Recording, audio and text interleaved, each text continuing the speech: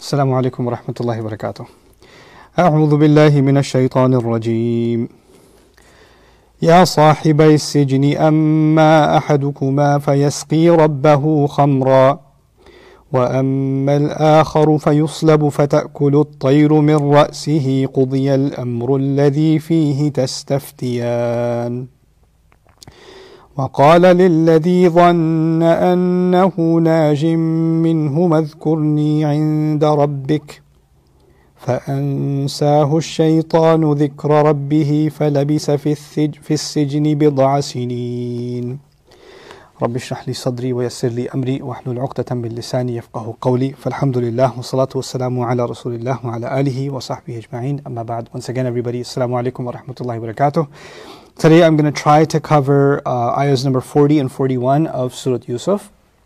And this is two things. One is a concluding conversation that he had in regards to the question that these two young men came and asked Yusuf alayhi salam, and he's going to finish answering them and give them the response that they were looking for. And then in addition, there's going to be the final ayah, which is about a request that he makes to one of them, the one that's going to be escaping. So we'll look at some of the lessons that we can draw from it. But at the end of the 40th ayah, there's something as an overview that I wanted to share with you that I think may be of benefit. And I think some of you that are in the field of da'wah or have experience speaking with non-Muslims about Islam or have held, kinds of awareness weeks or booths or kind of, those kinds of avenues where people come and ask you questions about the faith, this might be of some benefit to you, inshallah ta'ala. And I think you can take it a lot further than what I'm going to be listing here for you, inshallah. In any case, so let's start with Ya Sahiba Sijin, my two companions of the prison. He's repeating that phrase now for the second time. The first time he said, my two companions of the prison are multiple masters better, that are multiple masters of different kinds, pitted against each other better than Allah. The one, the overwhelming. That was the first time you saw my two companions of prison. But now again, Ya Sahibai Sijin, my two companions in prison. The phrasing is actually a term of endearment. And it's also, before he even says what they asked about, he's kind of softening it by addressing them in this way. So this is a kind of way of acknowledging. This is a kind of way of making someone feel valued by actually calling them by their name or calling them by some kind of title before you answer what they did or what they asked about. And so in a sense, there's a full attention being given to these two young men by Yusuf alayhi salam. They're being treated kind of like VIPs by them being addressed in this way over and over again. And so he did give them a pretty hard message about Allah and a straightforward, comprehensive picture of da'wah. He did all of that. But now he also wants to let them know that I'm not just here to warn you or to preach to you. I care about you. You're my friends, and I'm talking to you in that capacity. I'm still someone who's concerned with you, and you shouldn't be thinking, man, we asked about something else, and here he is talking about something else. No, you're my friends. Let me tell you what you asked about. So he actually now consoles them again. So you notice a dominant theme in this brief conversation he's had with them, that the Quran pretty much records in its entirety, is that it begins with consideration for them and it ends with consideration for them. And so now that it's coming to an end, he says, إِمَّا أَحَدُكُمَا فَيَسْقِي رَبَّهُ خَمْرًا. As for one of you, then it seems that he's going to then be serving drink to his master. And the master here is a reference to the king, because they had ministers and governors who had slaves and they had masters. We're going to find out eventually that this guy who's serving drinks, the old name is cupbearer. We don't have cupbearers anymore. We have waiters in restaurants or maybe butlers like Batman or something. But the idea of a cupbearer is someone who his only job is to make the drink for you, squeeze the juices or make the wine and bring it and serve it to you. So that's the cupbearer. So he says, as for one of you, because remember his dream was that I'm squeezing wine or I'm pressing wine. So he says, you're going to be serving wine to your master, which is maybe he used to have that job before, you're going to get your old job back possibly. Or when you go back, your master is going to give you the job of having you serve him drinks. You would imagine though that kind of a job for especially the king would have to go to somebody experienced in the best making of wine. Wine is a delicacy, it's expensive, etc. I don't know anything about that, I have no experience, but I'm saying it's known around the world that wine, especially for the higher ups, is a different caliber of kind of wine. So the people who make it are a special kind, they have a certain specialization. So he must have had some pretty exotic experience in this field for him to come out of prison and get that high profile, royal chef or royal cupbearer job. So it's not just that he's a waiter, but actually he's the one pressing the wine and then serving it to his master. So you're going to get your old job back, basically, is what Yusuf alayhi salam is telling him. وَأَمَّا الْآخَرُ, and as for the other, فَيُصْلَبُ, then the thing is that he's going to get crucified. He's going to get, crucified suggests publicly executed. That's what that means. And the idea is the way that happens, it may be on a cross, it may be some other way, but they're hung in public, or they're nailed in public, or they're excruciatingly killed in public, and their body is left outside for others to learn a lesson from it. Don't repeat that crime, because that'll be you if you do that. So it's left as a kind of a warning and a deterrent for other criminals. Right? So that's why they do that. So that's فَيُصْلَبُ. He's going to be made an example of. His body is going to be made an example of by the way that you're executed.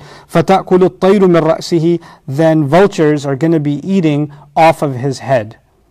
So it's interesting that he in both cases used the third person. For one of you, he is going to be serving. For the other one, he is going to be crucified. Not you're going to be serving, you're going to be crucified. He didn't say you and you, even though he started with the yous. He started with my two companions. For one of you, here's what's going to happen to him. And the other one, here's what's going to happen to him. And this is important because for one of them at least, the news is really terrible. It's a pretty horrifying bit of news that I'm going to get executed in a couple of days. And not only that, my body is going to be mutilated to the point where I'm not going to get a burial. There's going to be vultures that are going to be coming and picking off of my brains.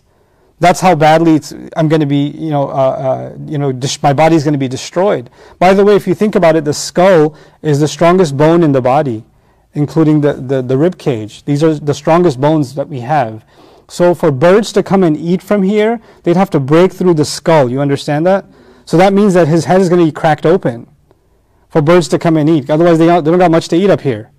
You understand? So it's actually pretty excruciating death that he's going to be given, maybe a blowout to the head or something like that, as he's made to lay out in public. And that's why the vultures have access to what this carrion meat that they're going to be eating. So it's pretty graphic that what he's telling them.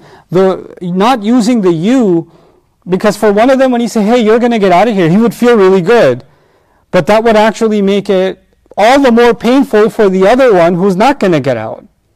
Right? So the word you would have been really consoling for the one who gets out, but the same word you would have been an additional stab to the one who's not going to get out, who's going to get executed. So he, it seems as a mercy to the one that's not getting out, used the third person for both of them. One of you, he is going to be serving wine, and the other one, he is going to be, so he knows that bad news is bad, so he kind of lessens the blow as much as he can in breaking it to them. Now, it can also be thought about that what he's going to tell them is, one of them, fine, he's really happy about the news. The other one's really upset about the news. And maybe I shouldn't tell him because he's going to be so angry with me. You know how we get angry at the weatherman? Right? Or we get angry at the news channel that's giving the news report or whatever. So, because he's delivering the news, maybe they'll be so mad at me, they won't even listen to the da'wah I just gave them. They'll forget all about it. Right? So maybe I shouldn't tell them this, but it's going to happen anyway. So why, maybe I shouldn't go out of my way to tell them. The lesson we're learning here is be straightforward, even if you don't think it's going to go in your interest. My job isn't, your job isn't, and Yusuf alayhi salam's job is not to convert anyone. Our job is to clearly convey the message to someone in a considerate and a compassionate way. And if we made a promise to help someone, then we're going to, and he already knew that bad news, the moment he heard them tell the dream, he already knew what it means. So as he's talking to them, in fact, even the da'wah he's making to them, he's taking into consideration the situation they're going to find themselves in. So they're going to find themselves in this, one of them is going to find themselves, let's think of one of them at a time, one of them is going to find themselves in a very helpless place where his life is coming to an end. Right? Where whatever masters he had have decided to end his life. And before he ends his life, he should know about a master who can bless him even beyond this life. Which is why the first thing he talked about is, I've left a people that don't believe in an afterlife. Because one of them is about to see the afterlife pretty soon. Right? So that's one of the first things he brought up in his da'wah. So he's taking into consideration, I want to prepare this person to meet with Allah And for for this bad outcome to actually become a good outcome for them. Regardless, he breaks this news to them, and both of them have now been told what their dream means. You can imagine on the other side, the other one is pretty happy that he's going to get out, and all he's going to be thinking about, man, when I get out, I'm going to eat my favorite sandwich, and I'm going to eat those French fries. I haven't had those fries in a long time, and I can't wait to go home. I wonder what my home looks like. I can't wait to see my family, etc. He's got all of these thoughts in his head. He's in prison, but in his mind, he's already free, right? He's already imagining how things are going to be when he gets out. Right? Because the date, if this is true, then this is actually pretty amazing news. Now he doesn't believe in Yusuf alayhi salam as a prophet, and we're not saying necessarily that the moment they heard it, they absolutely believe what he said. Because it's not like us, if we come to ask a question if we were living in the Sahaba's time and asked a question to the Prophet sallallahu alaihi wasallam and he gave us an answer, it would be the absolute truth for us. They're not believers yet, right? So even Yusuf alayhi salam telling them what this dream means, they don't have to actually accept it. And you can imagine one of them, even if he doesn't accept it, he kind of hopes it's true. And the other one, even if he doesn't accept it, he kind of hopes it's what? It's false. And those are the two ranges of emotions when you share the truth with someone. When you share the truth with someone, maybe they like it. Maybe they're drawn to the truth from the inside. And maybe you share the truth with someone and they hate it. They know that it's true, or they have a feeling that it's true, but they hate it. Like, why did that have to be the truth? Couldn't you give me some other truth that could make me feel better, like the other one? Can't you give me his kind of interpretation? Maybe I'll come out and feed birds bread. Give me a different interpretation. Give me something that'll make me feel better. The thing about sharing the truth, especially on behalf of Allah, is sometimes we share something that gives comfort. And if someone comes and asks something on behalf of Allah's deen, right? And Yusuf alayhi salam has been taught by Allah how to answer these kinds of questions. We don't have that knowledge, but we have Allah's book. We have the sunnah of His Prophet sallallahu alaihi wasallam. So if somebody comes to a person of knowledge and asks them a question about something, it can very well be that they really like the answer. It could be that answer gave me a lot of comfort. That answer made me feel really good. Like which one? Like the guy who's going to get out and he's going to get his old job back. An answer that has relief in it. An answer that has the end of my troubles. An answer that has an optimistic future. That sounds really good. So if I were to give a khutbah about hope and Allah, alleviating your troubles, it can feel consoling to my heart and yours. But on the other hand, sometimes you have to, on behalf of Allah, share harsh realities. Tough love. The truth isn't always sweet and gentle. The truth is sometimes a painful reality. And that reality can be a pretty hard slap on the face. It can be pretty, and when you get it, your first response is, no, there must be another way to look at it. You are so narrow-minded, and you have a bias. I don't think you properly understand. That's why you're saying this. Because we want to hear something that feels good. We don't want to hear something that doesn't feel good. And from the one who's calling people to Allah, they might have to take that into consideration and say, hey, maybe I shouldn't share this because I don't think it's going to get a good reaction. I know it's the truth. I know this is what the ayah says. I know this is what the Prophet ﷺ said. And I studied what the Prophet ﷺ said. And I came to an understanding clearly with all the study of the evidence in the background is what this statement of the Prophet ﷺ means. But I don't think I should share it publicly because some people won't like it. I don't know if they can handle it. They might feel like I'm giving them a death sentence. Get it? They might feel like that. And maybe as a result of that, I should not share what I know. Because maybe every time I open my mouth, maybe I should just talk about feel-good things. I don't want to be the feel-bad guy, then people won't listen to me. I want to be the feel-good guy. That's what I want to do. The problem with that is that you're taking half the legacy of the prophets.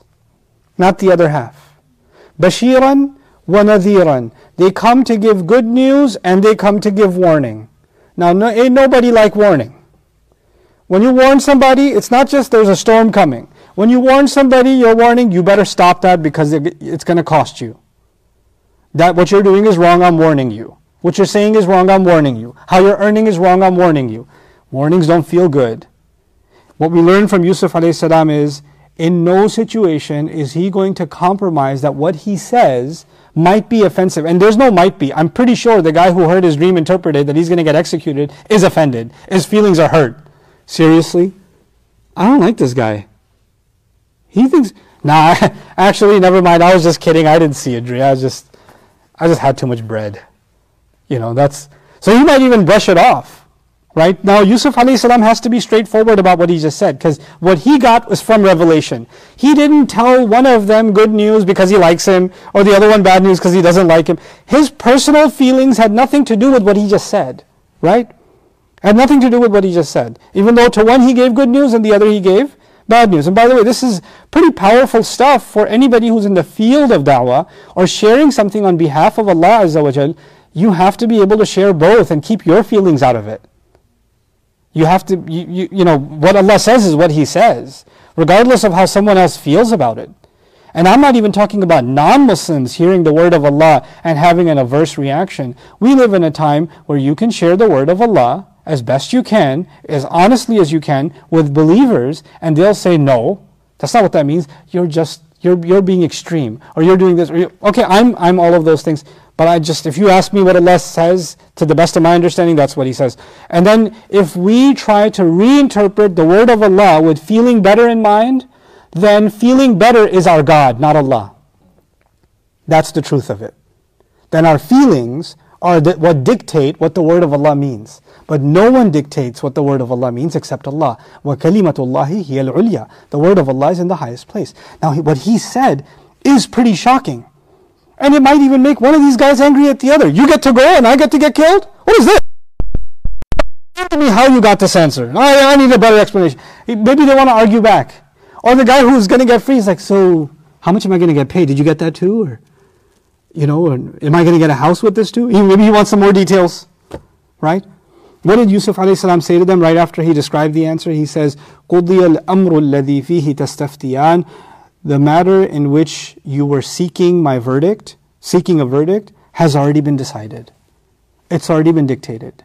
Meaning, whether or not you accept what I'm saying or not, this is actually the decree of Allah. I didn't decide this, Allah did.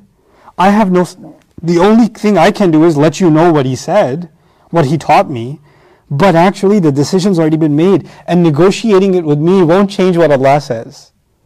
Now this is an important part. Why even say the matter about which you sought the verdict has already been decided? When do you say to somebody the decision's already been made? The judge has already passed a verdict. When somebody wants to argue after that, no, the hammer's already been dropped. It's done. The case is over. You can't argue anymore. It's done. And that suggests that there may be room for them not to be happy, or one of them for not to be happy with the verdict that's been given, or to have further questions about the verdict that's been given. And that has universal value for us, because it may be that when we hear the verdict passed by Allah on some issue, and it goes against what we were hoping to hear, then you know what tendency we can develop? We can say, well, I heard this, and I heard the arguments behind it, they're pretty sound, but I don't like this conclusion because it's not in my favor. So I'm going to go find someone else who looks just as religious, but they'll tell me what I want to hear. But if I go to them and they still tell me what I don't want to hear, I'll go to a third person and see if they can mold the religion to my liking. Until I find a sheikh who can shake to my will and finally give me the answer that I want. So what that becomes is, you can find someone who will give you what you want, but it won't change the decree of Allah. You understand? Like, people can give you what you want. You can buy a fatwa if you want. There are places you could do that. There are people who can interpret the religion however you want them to interpret it. They can do that. It's kind of like accounting. When you go to a corrupt accountant, they don't say how much do you owe in tax. They say how much you want to pay in tax. Then they'll do your tax. How much you want to pay. Right? Like it's a negotiation. The truth won't change. What you made is what you made. What you withheld is what you withheld. That's not going to change. The same way he's actually letting them know that I know this is hard to hear, or this may even be hard for you to believe. But the thing is that this wasn't up to me. This has already been decreed. A subtle note that I wouldn't use in translation, but I would certainly say in the linguistic analysis, a literary analysis of these words. It's pretty interesting that the first words we learned about these young men were وَدَخَلَ مَعَهُ السِّجْنَ fatayan. Fatayan means two young men. And at the end, قُضِيَ الْأَمْرُ الَّذِي فِيهِ تَسْتَفْتِيَانِ. Tastaftiyan is from the same root letters as fatayan. Fatayan, tastaftiyan. Now tastaftiyan means both of you are seeking a verdict from me. Now the thing is, about this word, the word youth and the word seeking a verdict, seeking a fatwa. You've heard the word fatwa before? Futuwa actually means youth. And what does fatwa, meaning a verdict, have to do with youth? The idea is that youth is when you are empowered. Hassan Jabal in his root analysis describes in Al-Mu'jam al-Ishtiqaqi al-Mu'assal li Kalimat al-Quran that when someone comes seeking a fatwa and they get the answer, that answer empowers them. It energizes them. Like youth is full of what? Strength and energy. So an answer that empowers you is istifta. Behind a fatwa is something that's supposed to empower you. It's an interesting word that's been used here, perhaps to suggest, not only have I interpreted this dream for you, but you asked about something that concerns you for your life.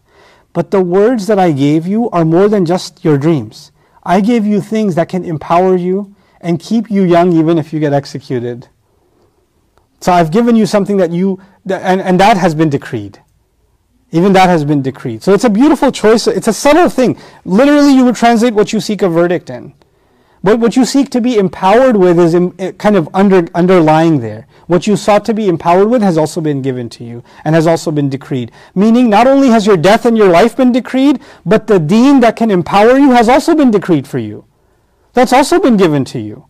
Just like life and death, just like the air you breathe is a rizq Allah provided to you, this deen is also a rizq that Allah provided to you that can nourish your heart, just like the food nourishes your body.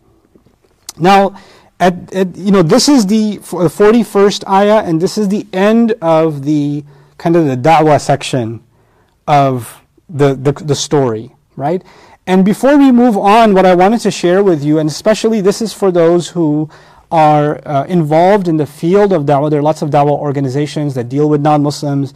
There are services where people can call in and ask questions of non-Muslims. Some of you are in college and university students, and you sometimes set up things like in America, we set up things like Islam Awareness Week, and people come in and ask questions about Islam. Sometimes masjids have tours and things like that, and non-Muslims come in and ask all kinds of questions. Sometimes you have non-Muslim friends at work or other, maybe family, and they start asking questions about Islam or want to have a conversation with you about the faith. What I wanted to do here is just imagine for a moment that the few words of Yusuf alayhi salam and this brief exchange is a book on da'wah. It's not just a few words, it's actually a book with multiple chapters, right? And this is a book on da'wah inspired by the conversation Allah recorded of Yusuf alayhi salam and two strangers, two young men, right? If you were to imagine it as a book, somebody can come up with much better framework than I can, but here's what it would look like, at least at a preliminary level. So here are some chapters of this book, and these chapters are not well named because they're long sentences, but you get the idea. I wasn't sitting there thinking about publishing a book on this, but for those of you that are in this field and have been in this field for many years, I'm sure you can furnish each of these chapters with very real case studies. Because Yusuf alayhi salam is a case study, but you may, for your 20 years of da'wah, have 100 case studies that go under each of these, and how, because experience is a teacher too, right? And you may have seen these ayat come to life with your experience. And that's the power of ayat of the Quran. There are words in a book for us, but they're lived experience also.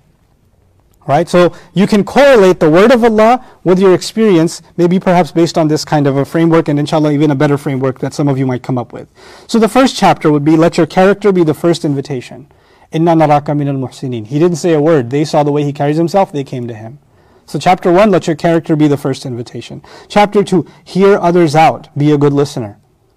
Because they came, started talking about their dream. They didn't care about what he wants or who he is or nothing. They just came, you seem like a good person. Here's our dream. Here's what we're having trouble with. Hear people out. Hear their concerns.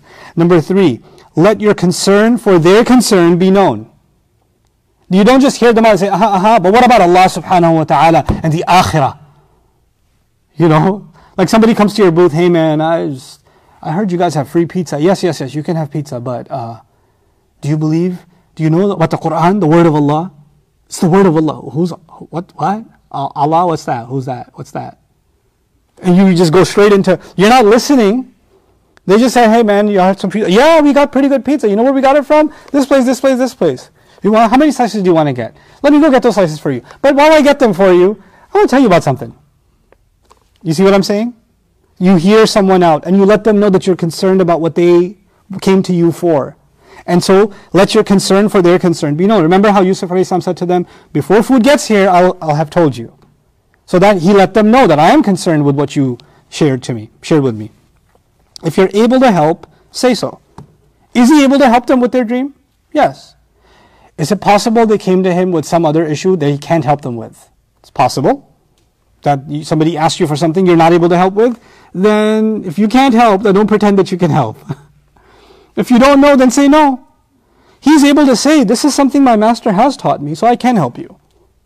So it's not like every time someone comes and asks you for help, you say, yep, I can do that. No, maybe you can't. Maybe Allah hasn't taught you. Maybe you don't know enough, and you should be okay in accepting I don't know. But if you are able, then say, okay, so if you are able to help, say so, and give credit to Allah for enabling you. In other words, yeah, I can help you, I'm pretty good at that. No, yeah, I can help you because that is part of what my master has taught me. Those are his words. Right? So give credit to Allah. Because that again, da'wah has already started. Because you, for your own self, and they're thanking you for helping them, but you're saying, but I thank Allah for letting me help you. Because I wouldn't have been able to help you if Allah didn't let me. So you're actually demonstrating gratitude by example. You're not just telling them to be grateful, you showed it yourself first. Just by that word, right? So that's our chapter 4. Then chapter 5, share your story. And who and what you left behind, and why. إِنِّي تَرَكْتُ مِلَّةَ قَوْمٍ لَا يُؤْمِنُونَ بِاللَّهِ وَهُمْ بِالْآخِرَةِ هُمْ كَافِرُونَ. I've left the religion of a people that don't believe in Allah. Maybe the one giving da'wah says, man, I used to be Christian. Somebody says, what are you doing here? Like, you don't look Muslim. You don't look like, are you like really Muslim? No, yeah, well I have a little story. And you maybe share something of your story, briefly. You don't have to give your biography. He didn't give his biography. Man, my brothers, you know what they did to me? And then it's a pretty crazy story, bro. That's not what he did. He just simply said, I left something. I had a past, and I realized that was darkness. And I realized that this was the truth. And I became convinced of it, and it brought me to this. Allah brought me to this. Even sharing a little bit of, I've taken a journey myself is actually helpful for someone else. So that's إِنِّي تَرَكْتُ مِلَّةَ قَوْمٍ. So that's chapter 6. Number 7, share how blessed you are to maintain faith in just one God, and how this blessing is waiting for everyone if they choose to be grateful. That this is an open invitation to believe in one single God. And that's actually a very interesting concept. We think that's a very common thing. Yeah, lots of religions believe in one God. You'd be surprised. You'd be surprised. There is no other religion other than Islam that believes in a singular God in a way that cannot be compared to any creation, that has no limitations, none whatsoever, is perfect in every way. There is no religion on the face of this earth that has that concept other than Islam. None. Christianity will attribute Trinity. Christianity will attribute a human being sacrificed. Christianity will attribute other kinds of things that take away from Allah being perfect in every way. Judaism will say that, the rabbis will even say that someone wrestled God and won. Or Abraham, finally when he questioned God, God was proud of him because he was correcting God when he was saying that you shouldn't kill the people of Lot, etc., etc. Imperfections attributed to Allah. So it's not even in the previous scriptures books. Let truth be told.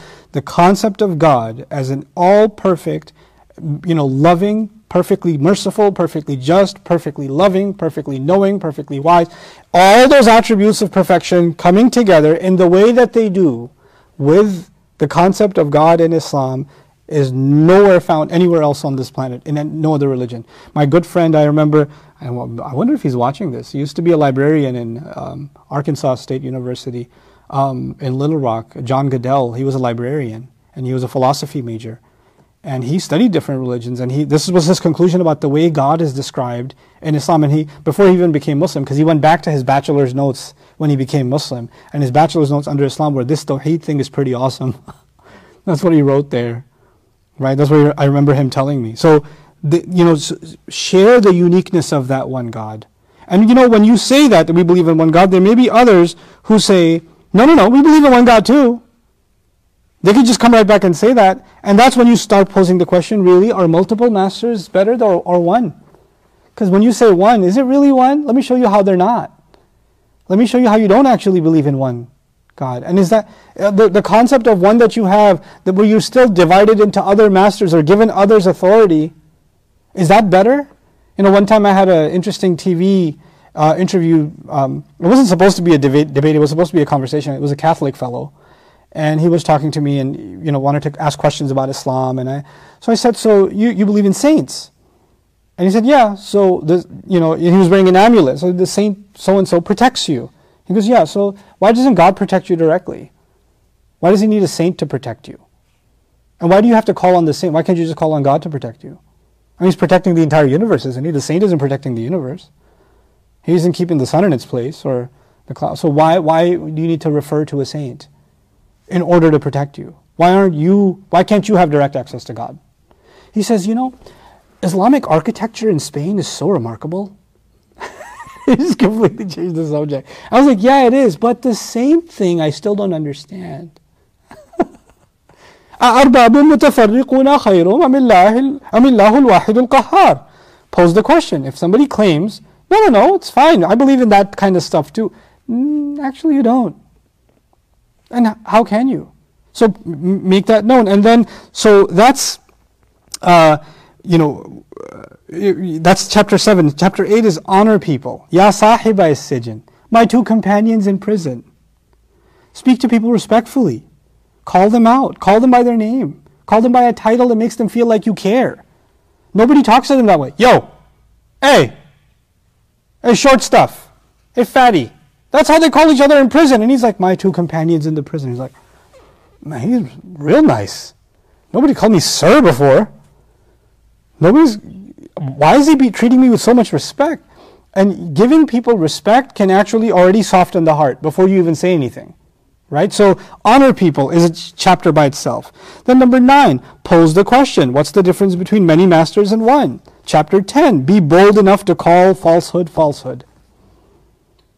Be bold enough to say these are names you've just made up. They have no value. Allah never authorized them. He's the only one who has rule.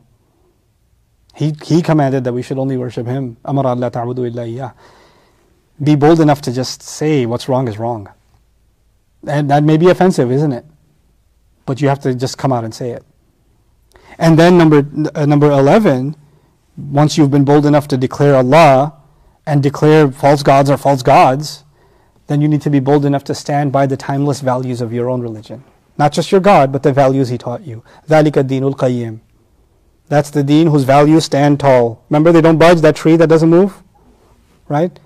Stand by your values. You can't just talk about a God and then abandon His values for political reasons. You can't just talk about one Allah and pray to Him in the masjid and everything else, but the values that He has taught in His book, you've put them aside because you want to make alliances with people that stand for things opposite to the values of Allah. You can't. Then you have to stand by this deen. ذَلِكَ الدِّينُ الْقَيِّمُ. And finally, He interpreted their dream, what I showed you today, yeah? And that would be the last chapter. Help people. Help people. But help people, I would add here, help people honestly. Because helping someone sometimes means you'll hear something, like a doctor, sometimes they'll give you news, your test came back negative, you're clear.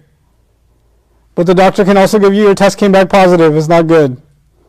You need to go for operation, you need to have surgery, you need to do this or that.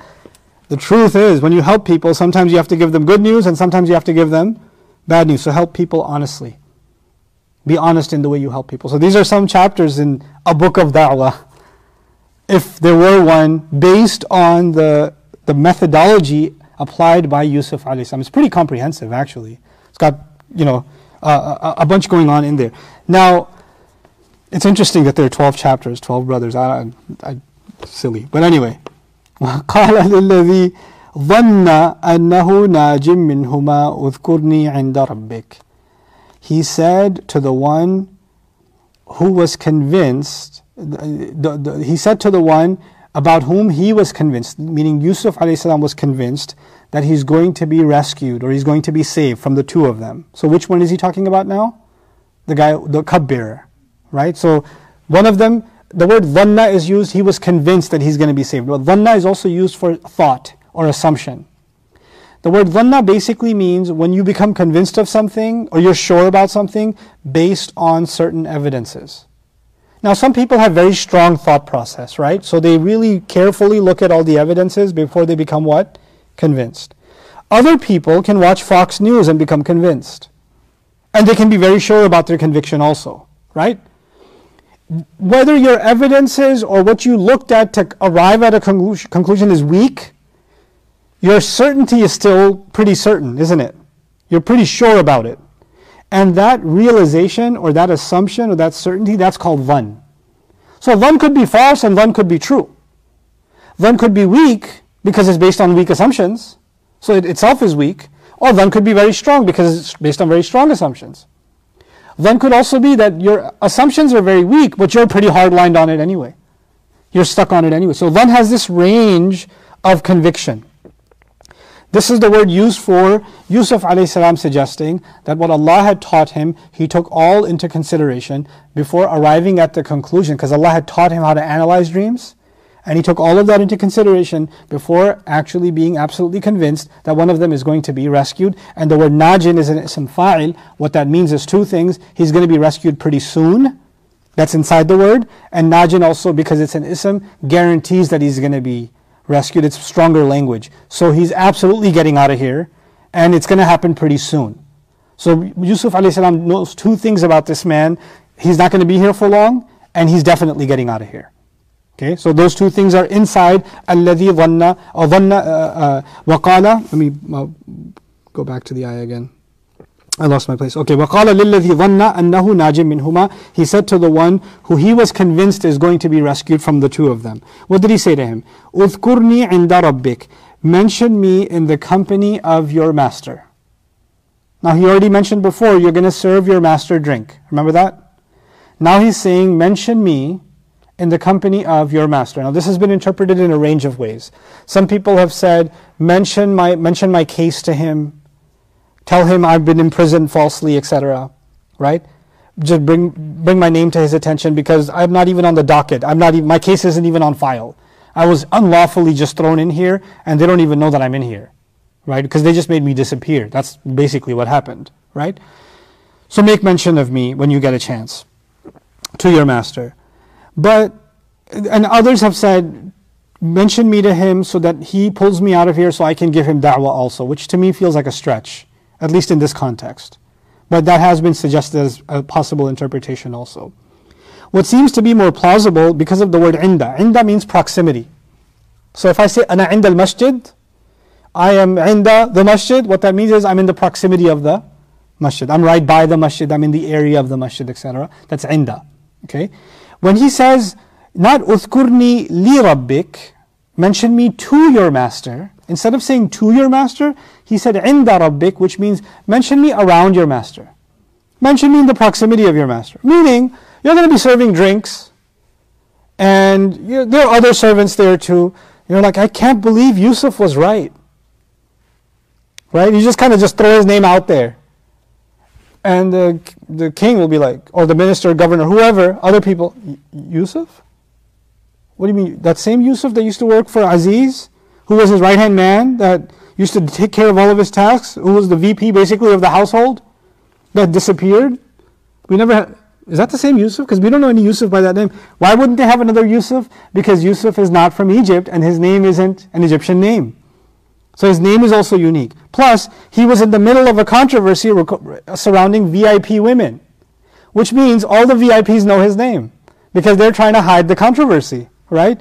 So if his name even pops up among servants, in a governmental house, anywhere, somebody's bound to say, wait, I just thought he disappeared. He's around? Just his name might stir up an inquiry, you understand? So he's being very subtle and saying, just bring my name up. Enough people knew me and respected me and appreciated what I did for them. Because we know he's muhsin, right? He just does good to people wherever he goes. So enough people know what kind of contributor I was and cared for me that may not know anything that ever happened to me. So maybe just the mention of my name might stir up an investigation that might bring about me coming out of here. You understand? So he's just saying, I'm not asking you to go and make a case and ask your king what happened to those women that cut their hands, or tell him the minister falsely imprisoned me. He didn't ask for any of that. He just said, just bring my name up, which is pretty remarkable, because the only way this could be a successful strategy is that he has established his credibility in that circle far and wide. Among the servants, among the masters, among the elite, among the kings, around there, his name is kind of a phenomenon. They know, because he stands out. And that goes back to him being muhsin, that Allah said twice, آتَيْنَاهُ حُكْمًا وَعِلْمًا وَكَذَلِكَ نَجْزِي الْمُحْسِنِينَ إِنَّا نَرَاكَ مِنَ الْمُحْسِنِينَ. Allah says that's how we compensate those who excel, and we see you as those who excel. So both times we see that name. And no master like the Aziz would come to a slave and say, just ignore what happened here. He would just tell him, you better shut up. You better not say it. But the way he's talking to him, his character has elevated him from above slave, even to his own master. He won't talk to him that way. He's like, it's almost like he's negotiating with him. Just ignore what happened here. أعرض عن هذا. And you ask forgiveness. Can you imagine that happening with the slave and the woman of the house, and she's getting yelled at and he's being talked to in this way? That means his elevated character actually had this impression on people. Even people that's supposed to have authority over him were intimidated by his presence and would speak to him with a certain kind of reverence. So his name carries this power, which is to me one of the most amazing qualities of Yusuf alayhi salam. He's not a preacher. He's not going around preaching about Allah and His messenger, or his messengers, Ibrahim alayhi salam. He's not doing. We don't hear him do da'wah in the castle. We didn't hear him do da'wah when he was a slave, when being sold. The only time we hear him open his mouth is when he sees that he can actually talk about it. And when people came and asked him. Otherwise he was to himself. But what was it about him that was speaking so much volumes that now he's in a position, when he's in trouble, he can just say, just bring up my name and something might happen. Because people know. Those who know. You don't have to say anything more than just my name. How does someone get to that point? It's only and only character. It's hukman wa ilman. The way you carry yourself is hukum. And on top of that is the knowledge. May Allah Azza wa Jal make us of those kinds of people. So that's what he says to him. Udhkurni inda rabbik. On this, the next phrase that's coming is actually a pretty complex phrase. And before I get to it, I'm going to finish my commentary on this half of the ayah and then deal with the complexity next week, inshallah ta'ala, on 42. But what I want to share with you today, at least, is a summary of what Amin Ahsan Islahi in his Urdu tafsir, Tadabbur al-Quran, talks about, which is pretty beautiful. I found it very beautiful. He says, Allah has made a system, a mechanism, in the way that He wants His slaves to live in this world. And what He wants His slaves to do is take whatever means He has given them, because He says He put whatever on the earth for you. Take the resources of this world and put them to use. Take every opportunity and make the most of it. And while you make the most of it, know that success and failure lies in the hands of Allah Azza wa Jal. And when you make the most of it and you don't cross Allah's lines, then that is exactly your purpose in this life. To make the most of worldly resources within the bounds that Allah set for you, to do good for yourself and to do good for others. But stay within those bounds. Don't cross those bounds. And when someone stays within those bounds, they are demonstrating their faith in Allah. They are demonstrating their tawakkul in Allah. Musa alayhi salam's mother, when the baby was floating away, she could just sit, because Allah, by the way, Allah had promised her, Inna radduhu ilayki. Pay attention to this part, it's coming back to this. He says, we will bring him back to you. Pay attention to those words. We will no doubt bring him back to you. If I told you, hey, this pen I'm taking from you, I'll bring it back to you. Does that mean you have to come to my house and get it? Or I'm coming back to your house? I'm coming back to your house. Because I said I will bring it back to you. Musa's mother was told, Musa, we will return him back to you. If she heard those words, you know what she should be doing? I'm just going to sit back. Allah said He's going to bring him back to me. I see him floating away in the river. But Allah said He's going to what? Bring him back. Even though she has the promise of Allah that Allah will bring him back, what does she do? She tells her daughter, go follow him.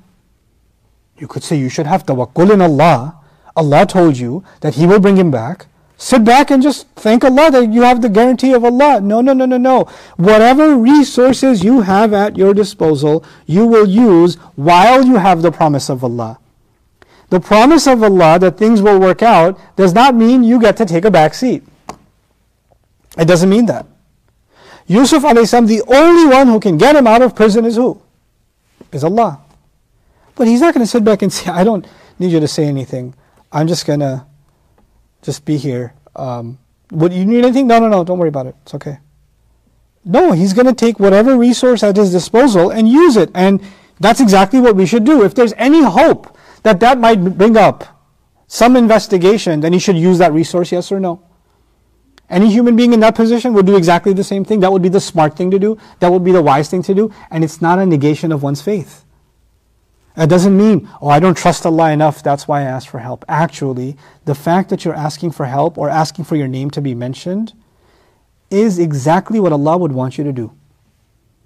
That's exactly what Allah would want you to do. Because Allah put those people in your path for exactly this reason. Exactly this reason. Because you were supposed to have this conversation with them, because you were supposed to leave a lasting impression on them, an impression that will eventually, we know the story going forward, an impression that will last several years for the guy who survived. To the point that several years later, he remembers a few minutes of conversation. Several years later, he remembers it and comes back. Why did that happen? Because this conversation took place. اذكرني عند ربك. Now, there is the other view, which I said makes this the study of this ayah complex. I will tell you there's a delicate balance we have to strike when talking about prophets alayhimus salam. And what I don't personally, and you have the right to come up with your own conclusions and study and inshallah, find what you feel most contenting to your heart, like what gives contentment to your heart when it comes to this ayah particularly, because it's one of the mushkilat al-Quran, one of the difficult subjects in the Quran. Today, usually I have an hour-long conversation with Sheikh Suhaib Saeed. Today I think we were at it for 3.5 hours on this ayah. Just back and forth, questions, confusions, and I'm still somewhere in the gray when it comes to my own thoughts on this ayah. But before I leave you, I do want to be transparent enough in sharing with you what is the intellectual problem in this ayah. Okay, and I've also asked Dr. Akram for some help in understanding the rest of this ayah, and I'm waiting for his response to me also, and I'll share it with my Quran study group and have some exchange with them about it also to really get a better grasp of the subject before I talk about it, inshallah. But here's the thing. There's a common claim made, and it's found in tafsir, that Yusuf alayhi salam said, mention me to your master. And as a result of mentioning me to your master, he didn't put enough trust in Allah. And as a result of that, Allah kept him in prison. That as a result of him not mentioning Allah Azza wa Jal, Allah then decided, because the fa is used and fa could be sababiyya, so the latter part of the ayah is going to be فَأَنْسَاهُ الشَّيْطَانِ ذِكْرَ رَبِّهِ, which most literally would mean the devil made him forget to mention his master. The most literal translation of that phrase, if you do no grammatical further analysis, the straightforward analysis would be, mention me to your master, then the devil made him. Now there's two hymns possible, yes? One hymn could be Yusuf, the other hymn could be the guy who's the cupbearer, right? So many have gone with Yusuf in their tafsir. So let me go with that interpretation and translate it now. If we go with that. Then the devil made Yusuf forget mentioning his master when he said what words? Mention me to your master. So he only talked about mention me to your master, hopefully this will work out. But at that moment he did not mention who? Allah Azza wa Jal.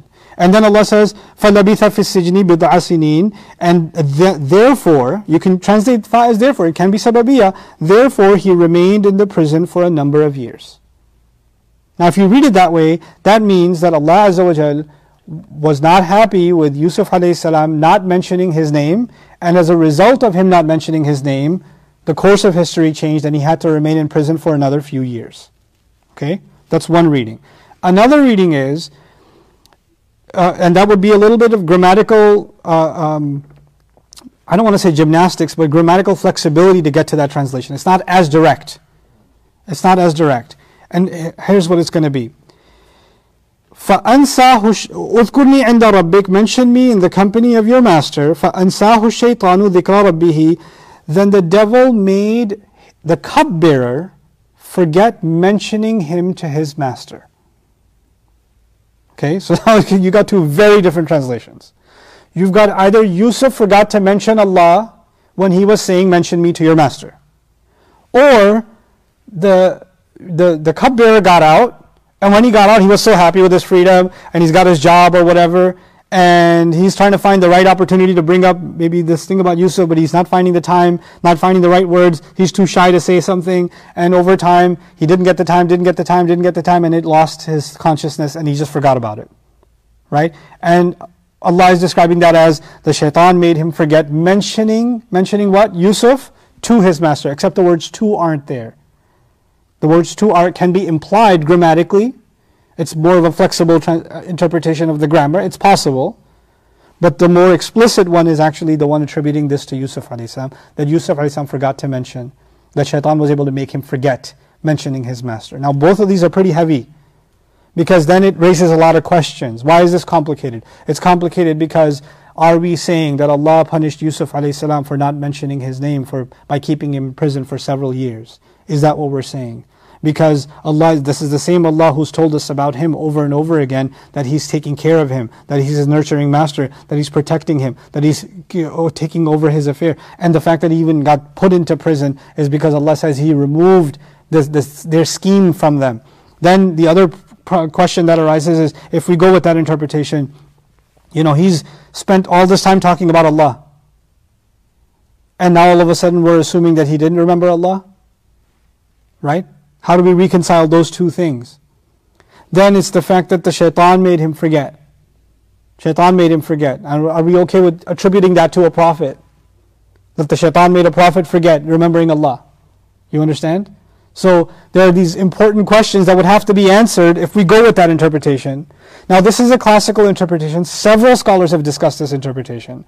So this is not something obscure or rare, because the grammar actually very directly points in that direction. You can't ignore that interpretation. Because if you're going to be true to the language of the Quran, then there's no way to escape that possible meaning. The other possible meaning is also there, that it's talking about the cupbearer. And so the cupbearer forgot to mention him to his master. But it seems, like Alusi and other scholars have mentioned, it seems Allah is intending both. Allah is intending, actually implying both. The devil did make the cupbearer forget, but Yusuf alayhi salam also forgot to mention the name of his master at this point. So saying that about a prophet is a very delicate thing. It's not an easy thing for me to talk about, because I'm pre-programmed to have, for all of our messengers, all of our prophets, an extra level of reverence, an extra level of regard and innocence attributed to them, alayhimus salam. And any way we can protect their dignity, we do. And the scholars who wrote the tafsir were the same way. They were the same way. So we don't not give them credit for doing that. But we also have to be true to the text as much as we can be. So that's the balance that I'm going to try to strike, inshallah ta'ala, in our next session. And I think we've come to a pretty good place in understanding it, Sheikh Sohaib and I, after quite a bit of discussion. But I want to kind of methodically lay that out for you, to help you. A lot of times I don't go into the complexities of issues, but this is one of those things where I want to hurt your brain a little bit. I want you to think about these things in a systematic way, and the thought process that goes behind it before we arrive at conclusions, and what conclusions are possible. So I'm going to lay the conclusions out this time. A lot of times in other parts of this story, there were several different interpretations. I didn't discuss them as much, because they are not of as much importance as far as fundamentals of our faith. But this one has pretty powerful spiritual implications. And this is also important because Allah has said that everything we learned about Yusuf alayhi salam is going to have ayat for us, ayatul lisa'ilin. Right? So we got to learn something from this. Allah wants guidance for us from this.